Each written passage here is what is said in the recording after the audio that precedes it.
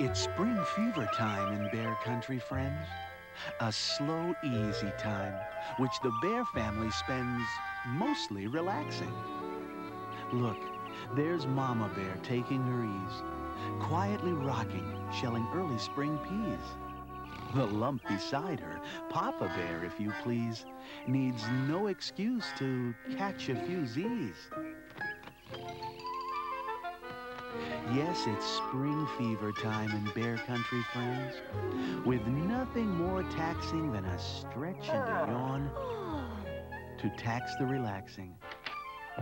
But what's this? An energy bundle? A whirling hubbub?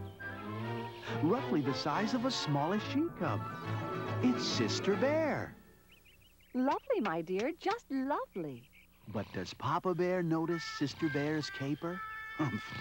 Fat chance. He hardly notices the afternoon paper.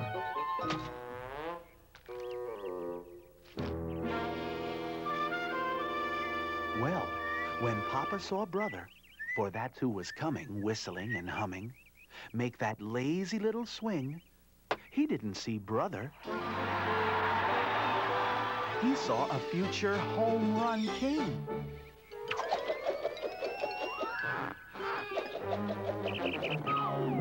Did you see that? Did you see it? A perfect home run swing. A once-in-a-lifetime superstar. An absolute sure thing. Reminds me of me when I was a lad.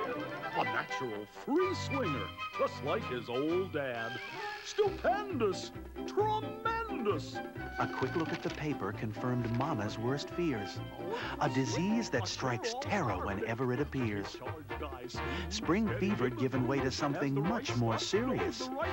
Papa Bear by now was practically delirious. A Golden Glove first baseman. A superstar reliever. With that dread disease known as Little League Fever. Oh, dear. Sighed Mother. This'll be tough on Sister, but it'll be a whole lot tougher on Brother.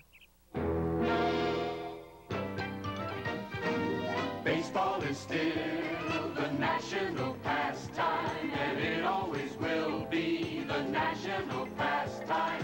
Big time, small time, first time, last time, whatever the league, major or minor, little